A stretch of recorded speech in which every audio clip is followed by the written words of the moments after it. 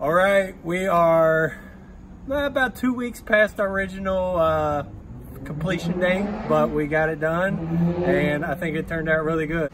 One of the best parts I think about this was all of the patio area was the existing concrete that was in there. So when we started busting up to take it out, we realized that we could reuse it. So we just broke it up. I laid it in like flagstone, put the decorative stone in there, and then stained the concrete to give it a different look. And so that was resourceful as far as we didn't have to haul it out of here, which means we didn't have to pay to have it hauled out, and we didn't have to pay for new pavers. So it turned out to be a great budget saver.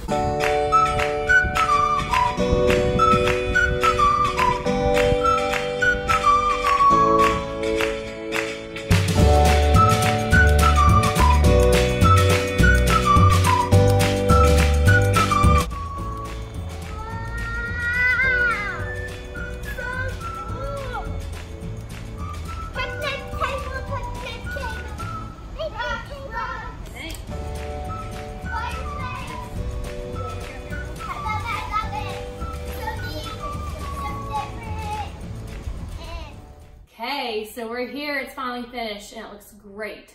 So we gutted this thing. If you saw the videos initially, we had a complete blank slate, and we added 3 bedrooms and 2 full baths and a little common area here. I'm really happy with the way it turned out. So let me show you around.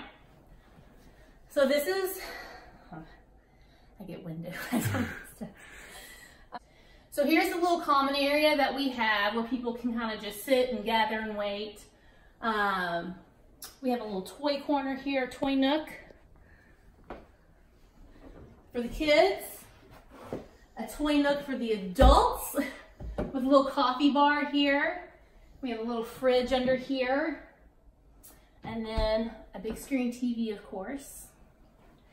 Here is the bathroom, one of the bathrooms that we added. We kept it pretty simple and neutral, but I think it will serve the purpose. It just looks real fresh and clean. We love it.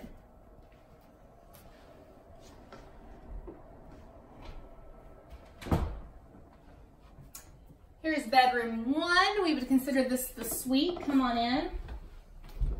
We have a day bed here with a trundle, with a queen size bed here. And I love all these rooms have nice big windows. They don't have a lot of windows, but the windows they have are nice and large and let a lot of natural light in. I love that. And then we added the sink in the bathroom.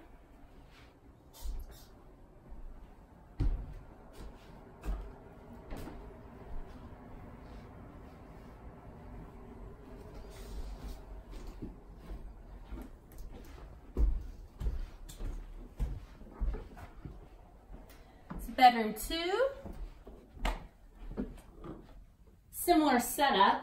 We were able to save the original floors, and I think they turned out great. Of course, there's imperfections, but I love that. In these old homes, it looks great. And again, a queen bed with a day bed and a vanity in the room. And a lot of our furniture, we just got like at Goodwill or from a yard sale. And I just love to repurpose old pieces.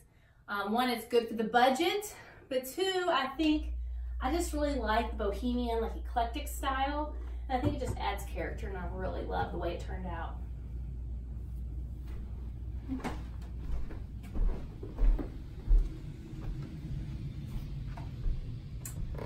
Bedroom 3. Really happy with the way it turned out. And this one has an awesome view.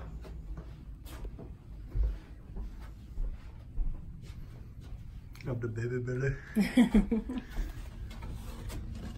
Of the newly done backyard. So everything looks amazing on the outside, but it's all the stuff that happened behind the scenes, behind the walls, that I feel like is really going to make this space great. And so that was updated mechanicals in a lot of ways. So all of the electric is run new sub panel put in, dedicated just to this floor. All new plumbing up here. So we shouldn't have any issues. We have the hot water tanks. Actually, we upgraded it for the whole house to a larger one. but we put in a recirculation line so that up here it's instant hot water. Instead of having to wait to come up 3 floors, you get hot water right away. Really happy with the way that's working. We put in the attic, we put a dedicated HVAC system, so we have heat and air that is specifically for this floor. And I just think that overall, those are some big ticket items that we had to spend money on that you don't actually get to see, but are really going to add value in the comfort of the home. So I feel like this may be one of the first times I've actually sat down on the 3rd floor. So yeah, I'm really excited with how it turned out. I think it's beyond what I thought it was going to be, and I just really enjoyed the process. Yeah, I'm just really happy with the way it turned out.